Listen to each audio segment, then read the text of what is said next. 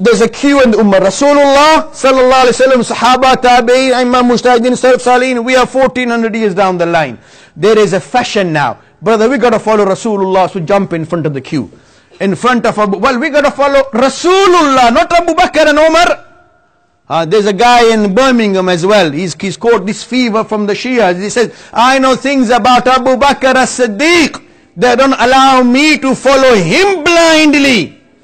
Well, Rasulullah prayed 8, Umar prayed 20, Rasulullah prayed 8. So we got to follow the sunnah of Rasulullah. Dr. Zakir Naik says as well, you can pray 20, but sunnat is 8. So who told Dr. Zakir Naik sunnat is 8? Didn't Umar radiallahu anhu know that sunnat is 8 as well?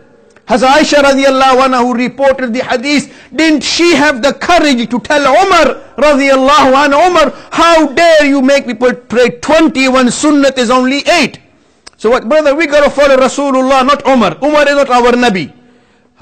Umar is not our Nabi, but he learned from who? The Prophet said. So if he doesn't know what is Sunnah, then who told you what is Sunnah? Brother, it's in Bukhari. What did Imam Bukhari see Rasulullah sallallahu alayhi wa sallam? Well, he didn't see him either. So well, then if he didn't see him either, who actually did Rasulullah when he prayed those Tarawih, those nights? Who did he pray in front of? Imam Bukhari, Ibn Abbas, Albani, anybody else?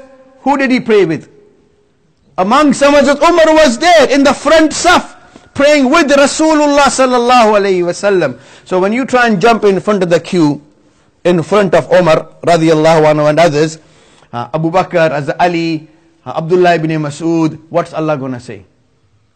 If you go to Saint Ibn and you try and jump the queue, Allah's going to say, get to the back. How dare you try and step in front of Abu Bakr and Umar radiallahu anhu and others?